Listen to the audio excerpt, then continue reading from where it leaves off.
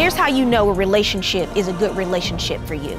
It makes you feel better about yourself, not worse. It makes you feel more loved. So if you are not getting those things, it's a relationship you can't be in. Here is today's case.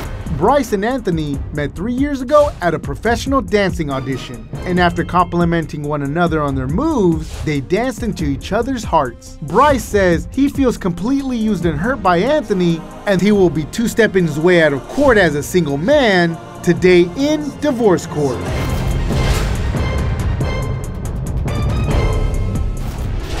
Court is now in session. The Honorable Judge Faith Jenkins presiding.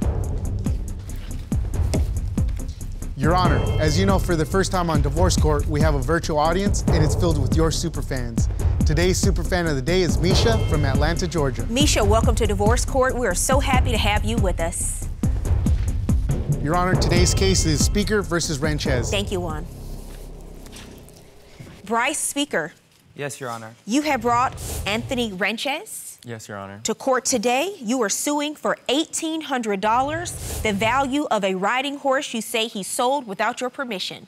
Yes, Your Honor. I understand the two of you were in a relationship for 2 years. Yes, Your Honor. And now this issue has caused a lot of contention between the two of you. You're here on Divorce Court to tell me about what happened. Yes, Your Honor. Okay, I'll start with you, sir. Give me some background. So my relationship with Anthony has changed quite a bit. We've been together for 2 years. When we first met, Anthony was in the closet to his family. He wasn't out to his family. He was living a double life, if you will. He would drive hours and hours to hang out with me. He would leave his family. He would stay away for weeks at a time. He would, you know, he would use all my funds, my house, my resources, my vehicles, all the things like that. He reached out to his family via phone call to come out to them. They didn't take it well. From then, you know, they said some things that were unforgivable.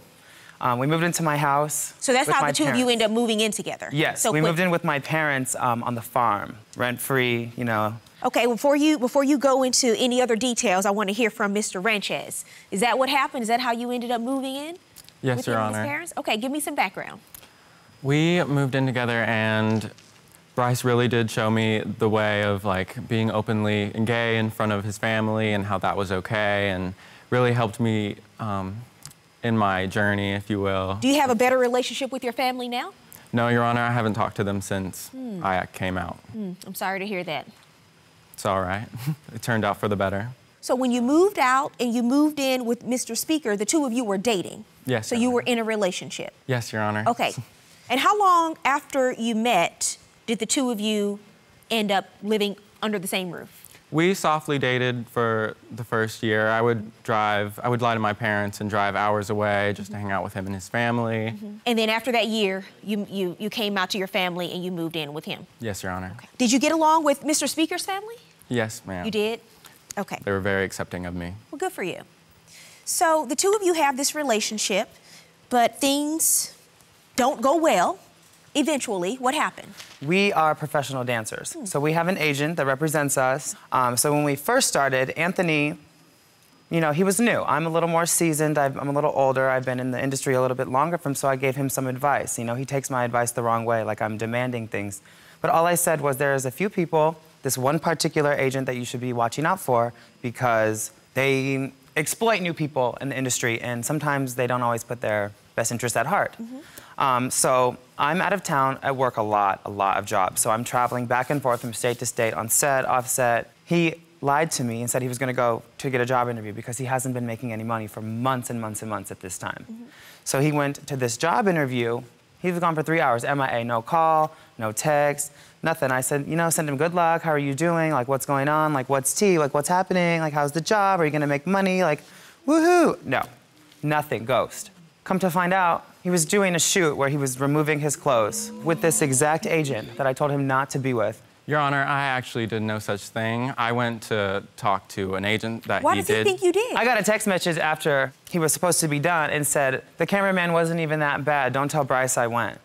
I decided that going to this agency was a good connection for me to have in the industry, but just to come to find out that he did scam me out of my money, and I haven't received any information. So he was right? He was right. From the beginning? Yes, Your Honor. Now, did he exploit you in the photo shoot? No, ma'am. I never agreed to We haven't seen the photo, so we don't know. I never Your Honor. agreed to take my clothes off. None of that ever happened. So you haven't seen the photos, but they may be out there somewhere.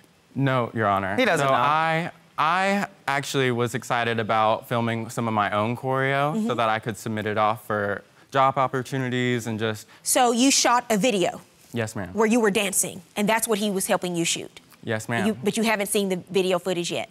No, ma'am. And Okay. Bryce, of all people, should know how much goes into making a So video. that's and one of, editing but that's one of the process. issues because he gave you some money and specifically gave you some advice not to go to this particular agency, and the thing he warned you about actually happened. Not even that, Your Honor. I'm giving him money, $250 for this one instance, to be exact, for groceries, for feed, for gas, for things to take care of the things that we need.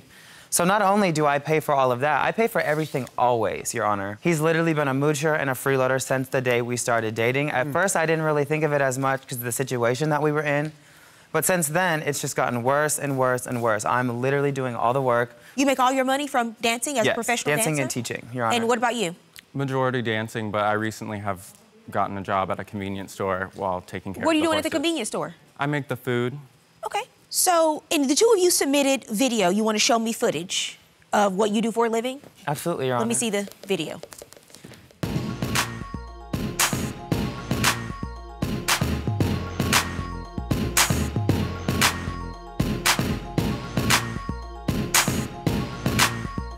It's really good.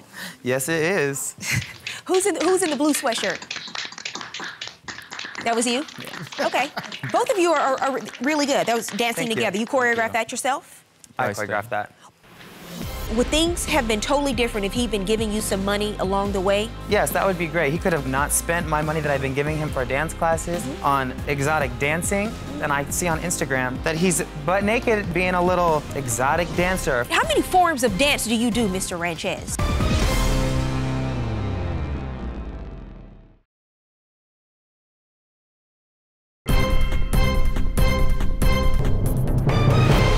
What happened to the audition that you went on recently? You went on an audition. Both of you auditioned for the same position. What happened with that? Well, Your Honor, I was actually on a job prior to the audition, and I found out that it was ended a day early, so I was able to go to the audition with Bryce. And What kind of audition was it?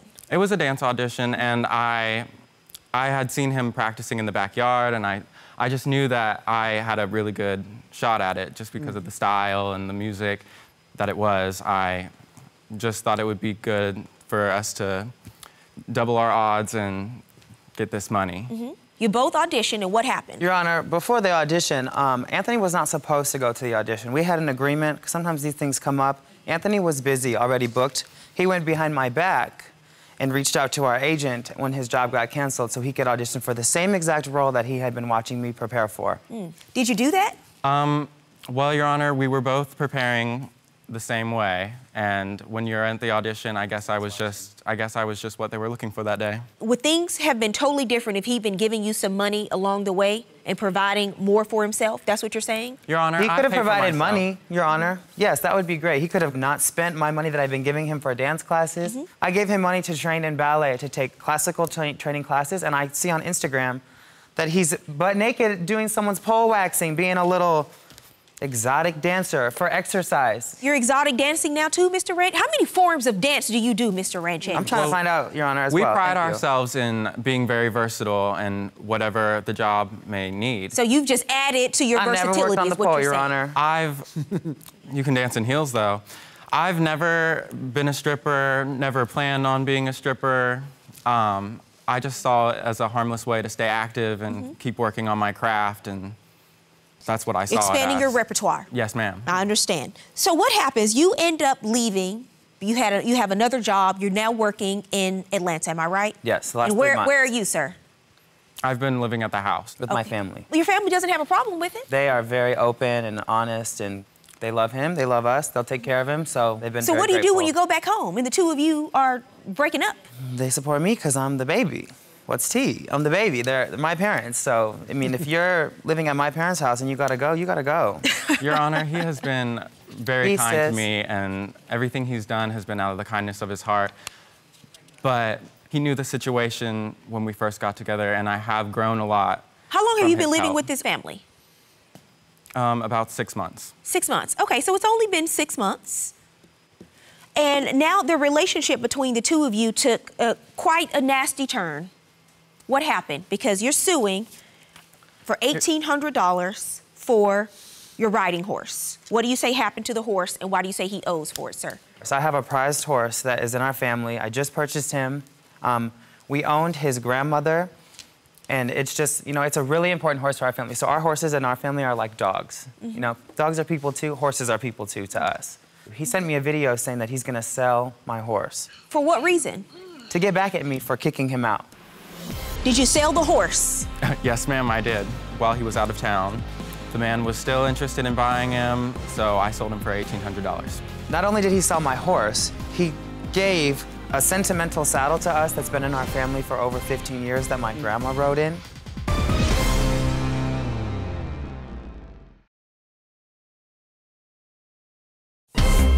If you'd like your case to be heard on divorce court, call us toll-free 1-877-311-2222 or log on to our website at divorcecourt.com. Miss the show? Watch full episodes on our streaming platforms and follow us on social media for exclusive content.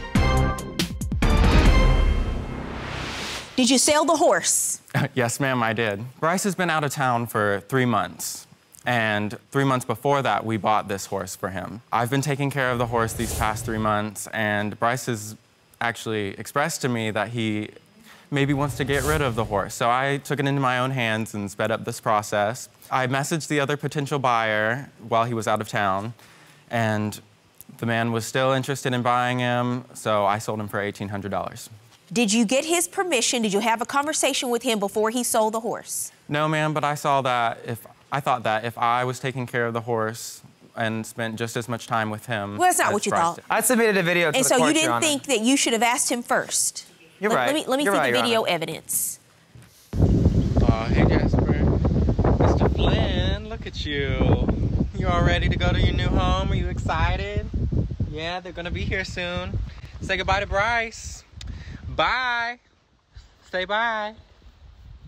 Now, Mr. Ranchez, Yes, Your Honor. now you know you was Petty, being Your petty Honor. in that video, sir. You Yes, ma'am. recorded, not only did you sell the horse, but you made a recording of it to send to him to rub it in his face. So it was worth $1,800 I bought the to horse ruin. for $2,000, Your Honor. You sold it for $1,800? Yes, ma'am. Okay, so you didn't even break even. Why would you want to do that to him? What were you so upset about? Well, 3 days before this, we had gotten into an argument where I expressed to Bryce that I had fallen out of love with him. And at that point, Bryce told me, you know, get out of my house, don't talk to me again. And once I knew he was serious, and after hearing the hurtful things he had to say about me, I decided that I wanted to hurt him back. Not only did he sell my horse, he gave this man, whoever bought the horse, I have no idea, a sentimental saddle to us that's been in our family for over 15 years that my grandma rode in. That is something that I felt bad about. So I have talked to the man that bought the horse about potentially selling him the horse and the saddle back, so. Oh, so you went the extra mile so he can buy his horse back after you sold it? How generous of you. Well, I'll pay you back on my next job. He'll pay me back. Well, he's sir, got right an now- ongoing IOU, so Sir, Your Honor, right now you're keeping that making Can't afford food at the that. convenience store. How long is it going to take for you to get another $2,000? How many Right. hot dogs do you have to make? It's Well, going to be I the still work equivalent of as a- $2,000. Okay. I still work as a professional dancer. I'm just saying, that's $2,000. That's a lot Can't of money. work if you're off beat, Your Honor. The saddle wasn't a part of the sale, correct? It was the horse that you were selling? Yes, Your Honor, but I also sold the saddle in the process. saddle was Okay, just a well, you low didn't blow, have a Your right to Honor. do that. You didn't have a right to do that. Who'd You you don't sell the know. horse to? The other potential buyer, But you have the contact information, right? yes, ma'am, Where's the contact information for that person? in my phone. Okay, after court, I want you to give the contact information for the buyer to my bailiff Juan. I hope that Mr. Speaker is able to contact this person and you can have a conversation with him. Let me hope. I'll write a letter on your behalf so he Thank can you. get the saddle back that belongs in his family to his grandmother. So, Mr. Speaker, why are you so upset? Because he said he didn't want to be in a relationship anymore. Your Honor, I think I'm the most upset because from the start, we knew what the relationship was. I took the training wheels off his bike and gave him his, his confidence to go and to be confident and be open and be out there. I gave him my family, I gave him a home, I gave him a vehicle, I gave him everything. We loved him. Even my family included, we loved him. We took him under our wing. But he didn't lie to you about anything. He just was didn't do honest. his part, Your Let me Honor. tell you something. Juan and I sit in this courtroom every day. Do you know how many people, instead of being truthful and say they don't want to be in a relationship anymore, they just stay in their relationship and then go on and do what they want to do, lie, cheat, go behind the back, do all those things? He's one person who actually had a conversation with you and said, you know what, I don't think I want to be in this relationship anymore. Of course. That's when a moocher gets honesty. their mooching abilities taken away, they don't want to mooch no more. They want to bounce to the next one. That's not what he said he wanted to do. He didn't say he didn't want to be your friend. He didn't say he didn't want to have anything to do with your family. He didn't say he was bouncing, pirouetting to the next one. He just said He just he needs his didn't want to next be come in the up, Your Honor. relationship. That's what he's looking for. I wasn't He's seeing what? Your Cut him Honor. off. He's looking for his next come up.